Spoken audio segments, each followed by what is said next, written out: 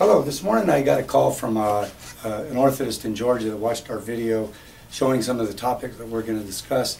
And he asked about using microcell puff for inner boots and said he'd been wanting to try that but hadn't been able to get a good result. So I told him that I'd post a video online to show him how we do it. Microcell puff makes wonderful inner boots, very lightweight, inexpensive, very effective, strong, and durable. And it's really they're really very simple to make, much easier than some of the other materials that we work with. Depending on the size of the child, we use either 1/4 or 3/16 microcell puff, 35 durometer. And what we do is we use a large piece, and this is a two-man operation, and we're going to show it in real time here in just a minute. But basically, what we do is both two technicians will, one will pull it out, one will be up top, stretch the foam this way, and then another person at the foot stretching the foam this way to get all of the material bunched up on the dorsum of the foot. Now you have to stretch it pretty much so in order to get all of the wrinkles out, and that's okay. You start with a thicker material, so you end up, this will end up about 3/16, perhaps a little less.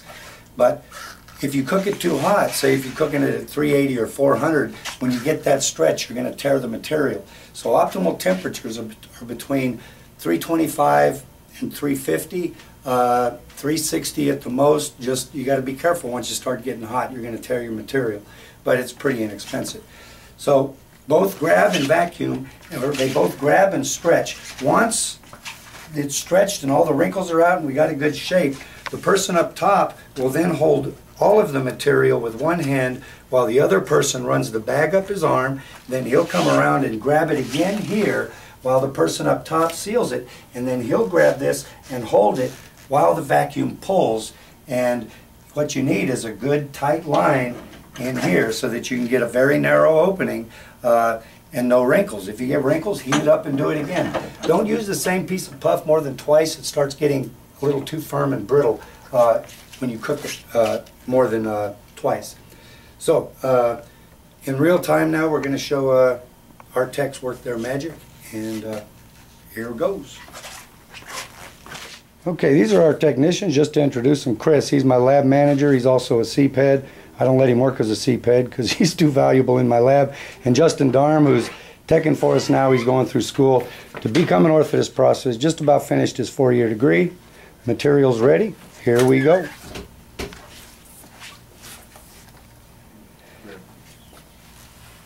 All right, as you can see, they're just getting a good stretch, getting all the wrinkles out. Once they get it where they want it, that bag on, and you got to hold your position. You have a lot of work time with puff, really. You've got, you know, a good 60 seconds to get vacuum on there. And we always tie it off before we open the vacuum because the vacuum goes quick. And there we go. Oh, there's a little wrinkle, so what Chris did was closed off the vacuum, worked the wrinkle out, and push it out. And you can do that. And you may find when you pull it off, you'll see wrinkles in inopportune places, and just do it again. It's not that tricky.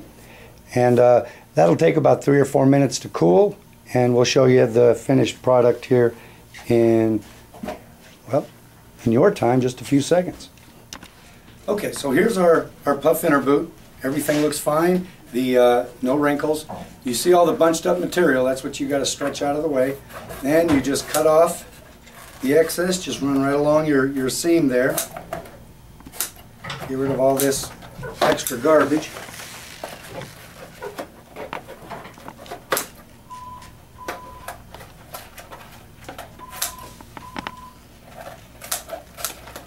And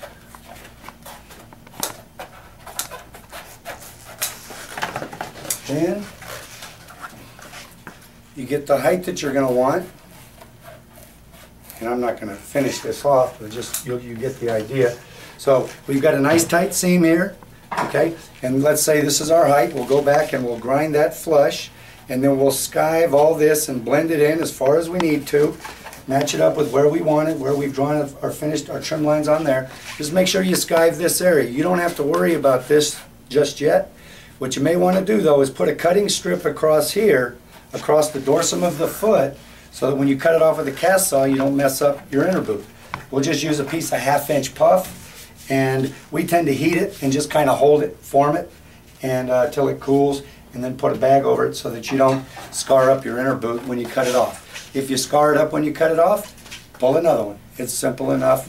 But anyway, very simple, very effective, very durable material. We've never had to replace one before the child outgrew the AFOs. I've used them on adults also. Not so much, but all right. Hopefully that helps you. And try them. They work out great.